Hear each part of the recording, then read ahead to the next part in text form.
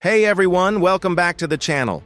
India's cutting-edge Astra Mk1 missile is making waves. Already operational with the Indian Air Force, it's the backbone of their air combat fleet integrated with the mighty Su-30 Mki jets. And now, this advanced missile could soon boost Vietnam's air power.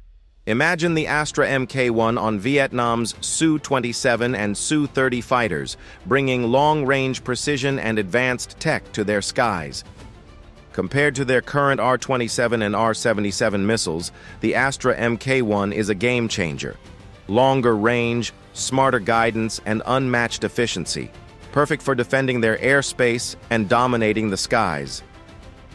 This partnership isn't just about missiles. It's about standing together for stability in the region.